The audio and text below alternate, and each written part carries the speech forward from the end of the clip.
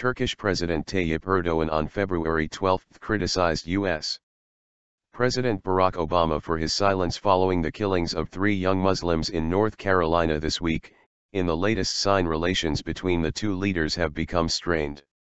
Speaking alongside Mexican President Enrique Pena Nieto during a state visit to Latin America's number 2 economy, Erdoğan said the silence of Obama, Vice President Joe Biden and Secretary of State John Kerry was telling, and they should take a position following such acts.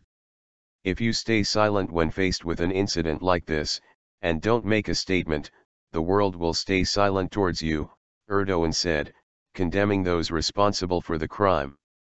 The 3 Muslims were shot dead on Tuesday near the University of North Carolina campus in an incident police said was possibly a hate crime. The White House said on Wednesday it would await the results of the police investigation before commenting.